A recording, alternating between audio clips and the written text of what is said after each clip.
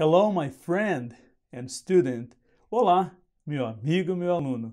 Nessa aula, você irá aprender a fazer frases no passado com os pronomes pessoais que você já aprendeu nas outras aulas e também você vai aprender a passar o verbo to be para o passado. Essa parte é extremamente importante e essencial no inglês. Muita atenção e muita dedicação. Vamos lá? Let's go! I was.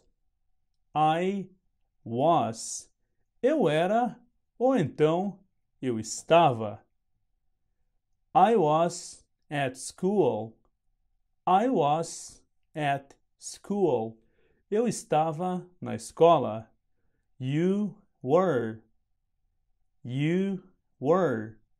Você era, ou então a tradução fica você estava. You were in the park. You were in the park. Você estava no parque. He was. He was. Ele era, ou então a tradução fica ele estava.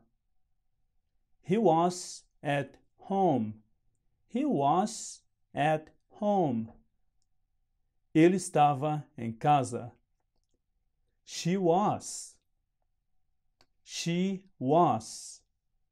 Ela era, ou então ela estava.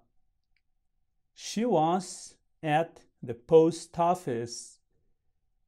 She was at the post office. Ela estava nos correios, ou no correio, como você quiser.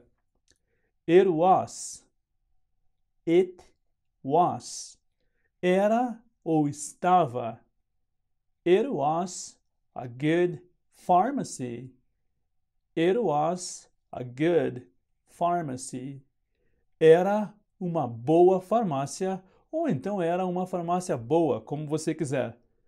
It was a great radio.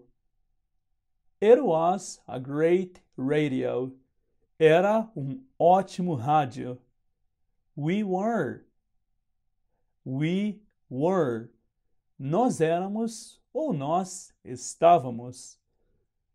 We were at a church. We were at a church. Nós estávamos em uma igreja. Uma pequena dica nesse momento agora aqui para você, meu amigo. Quando uma palavra acabar, por exemplo, com a letra T e a próxima palavra que vem começar com uma vogal, você pode juntar o som daquele T, nesse caso com aquele A, e você pode dizer da seguinte maneira: era, era. Então parece que aquele T, ele ganha o som de R, igual a gente faz no português. Então você pode fazer dessa maneira: era, era. You were, you were.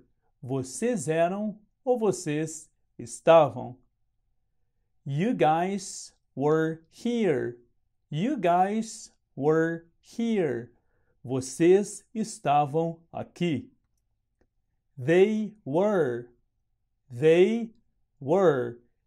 Eles ou elas eram, ou então eles ou elas estavam. They were at the hospital.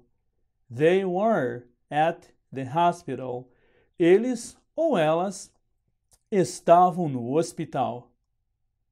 My dear student, now you know the verb to be in the past. That's awesome, that's incredible. Meu caro aluno ou aluna, agora você já sabe o verbo to be no passado. Isso é incrível, isso é fantástico. Muito bem, very well.